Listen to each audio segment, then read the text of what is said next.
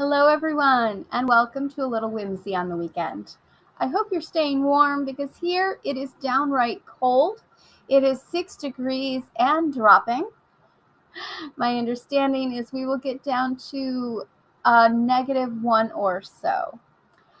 So, Burr. Today I thought I would talk about a favorite topic from my blog, the anatomy of a straw bonnet. Now, it's no surprise that this is also one of my favorite topics because I absolutely love straw millinery. Now, to work our way through this topic today, I'm going to break it into two parts. We'll talk about the basic structure of a straw bonnet, and we'll talk about the finishing components of a straw bonnet. To do this, I'm going to bring out the two illustrations from the original blog post that I did and two bonnets. One is an original study piece, and one is a reproduction that I just worked on this last week. Okay, let's get started. Now, this first piece is the original study piece. Now, you'll notice that it is a little worse for wear, and yes, my hand is sticking right through it. But this gives us a unique opportunity because this is where I want to start in the anatomy of this bonnet. This piece that's missing in the back, actually separate the pieces right here, is the piece called the tip. And we'll start with looking at that. Now this is the tip that goes on the back of this bonnet. The tip is the very back of the bonnet. It is what the crown, which is the next part, develops from. Now you're going to notice that this tip is circular, round. It's not oval, it's not horseshoe shaped, it is round. Now, sometimes you'll have a slight oval, sometimes you'll have a slight squaring, but at the core of a tip is this spiral creation. If it is made out of plait, it is truly sewn in a spiral. If it is woven, it is created in a way to mimic that spiral. Now you're going to notice, I'll turn it over here, bring it a little closer, hopefully you can see that. This gives us a nice opportunity to see the stitching inside of this straw plait. This is beautiful, fine straw plait. It is, I should have measured this for you. This straw plait is just over a 1/4 inch wide. All right, so this is a little over a 1/4 inch wide straw plait. And you can see, hopefully, come on little camera, the rather long coarse stitches on the inside. Now, on the outside, those corresponding stitches are quite fine and nearly invisible. The cotton or linen thread basically disappears into the straw plait. I can tell you from experience that the thread is sometimes more visible as you're sewing it, and then it disappears a little bit more when you're doing the blocking or sizing processes. The sizing and the moisture helps that thread sink in and kind of vanish into the color of the straw.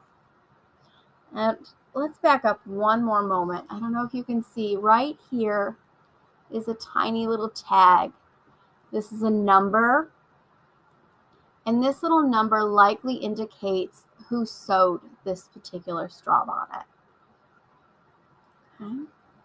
I'll talk a little bit more about the sewing of straw bonnets and the women that sewed them in a future video.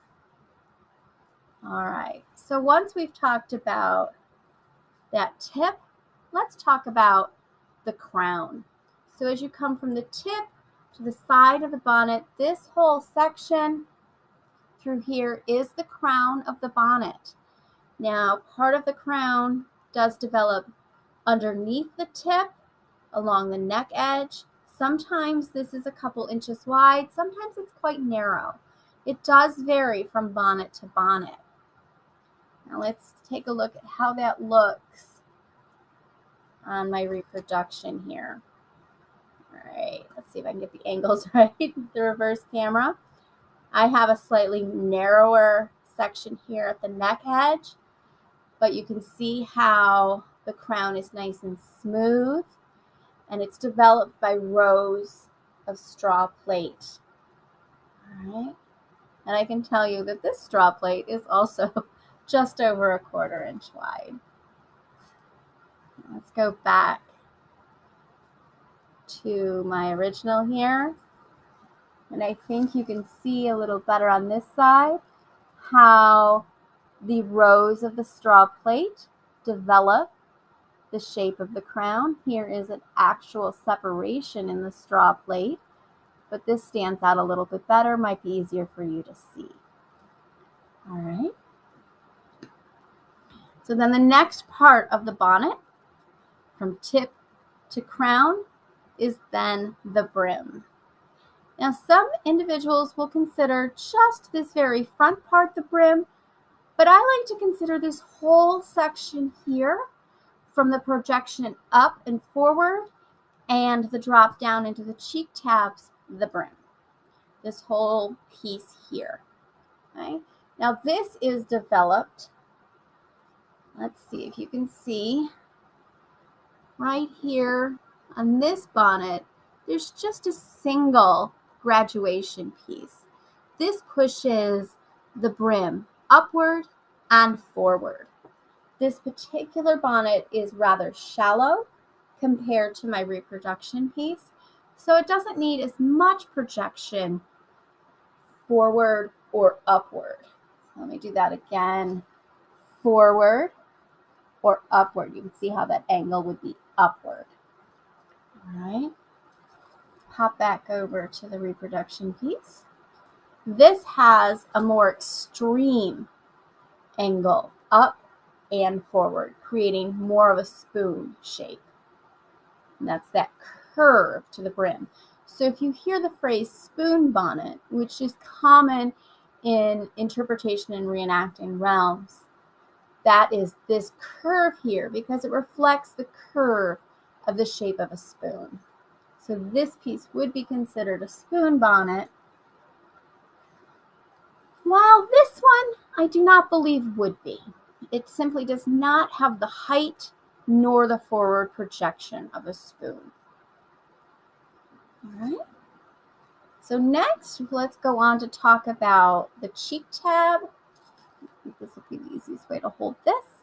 The cheek tab is this drop down here.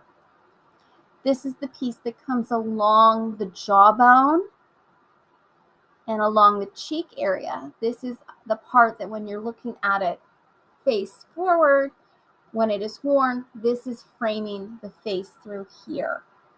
This is the cheek tab. Now notice that it is a single line down to the cheek tab. And while this is a slightly more triangular cheek tab, it is still rounded here at the bottom.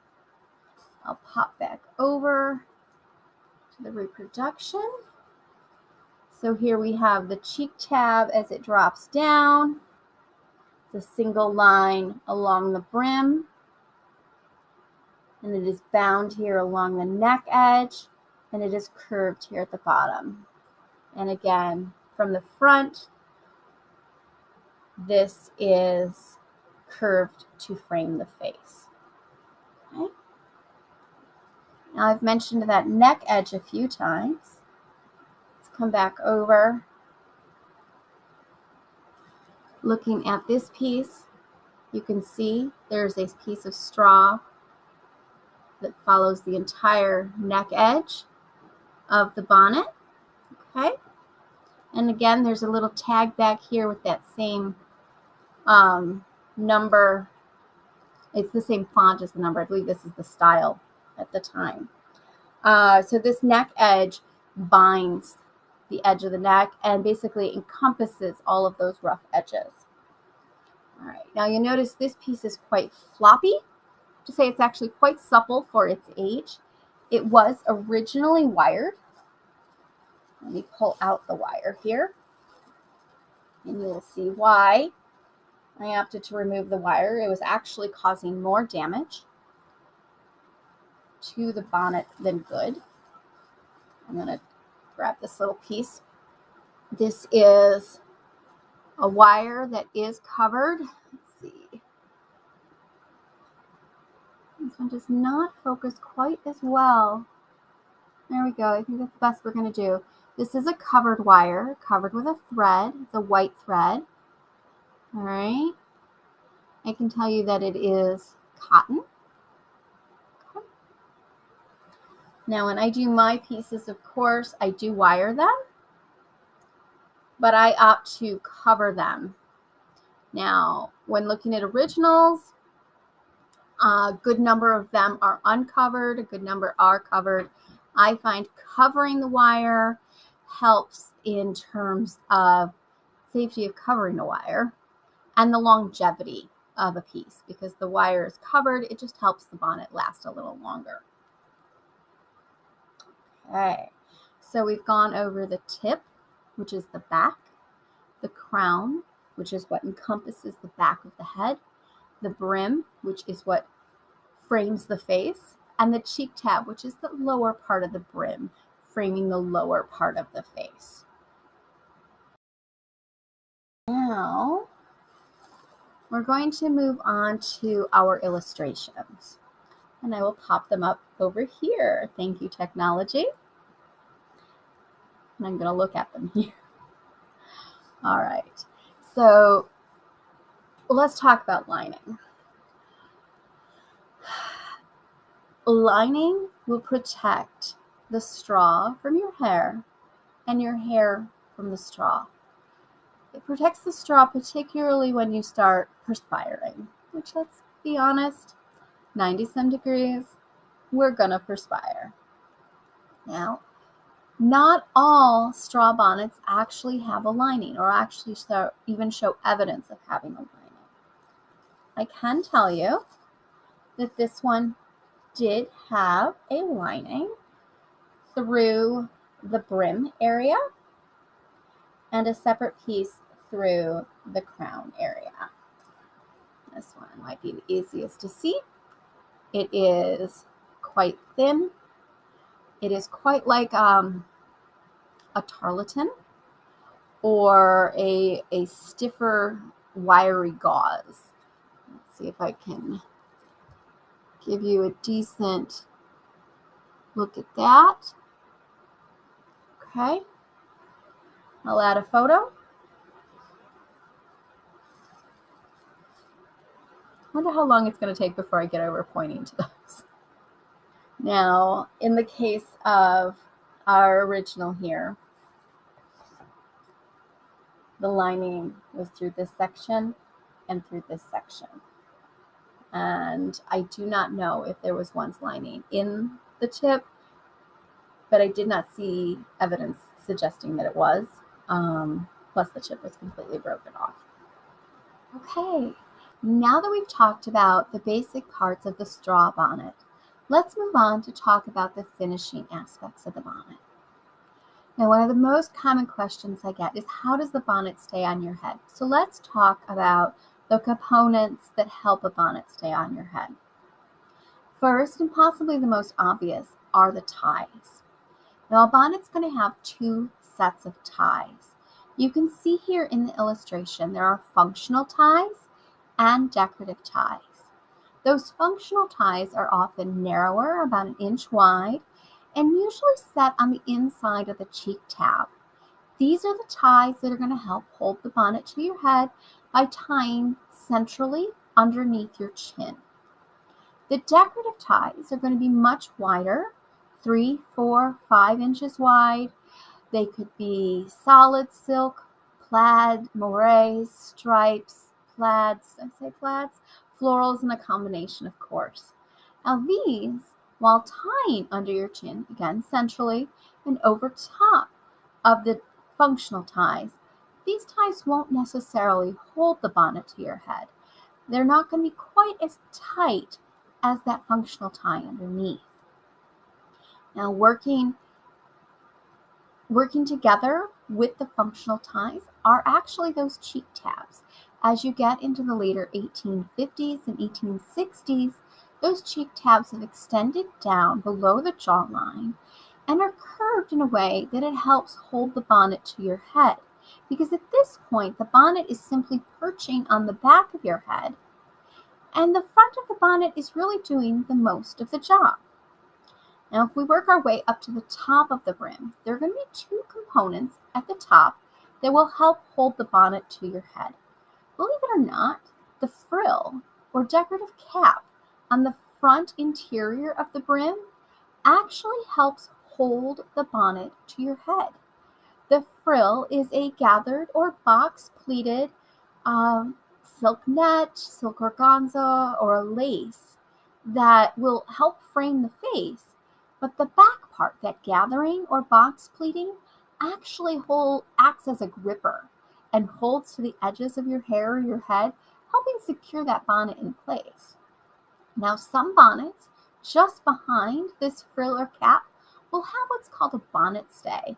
Now, I do have a whole separate blog post on bonnet stays as well as a video, so you can hop over and see a little bit more on how a bonnet stay works.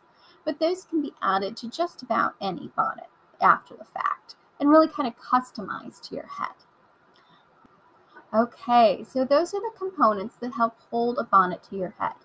Again, those are the functional ties, the cheek tabs, that frill or cap, and the possible bonnet stay.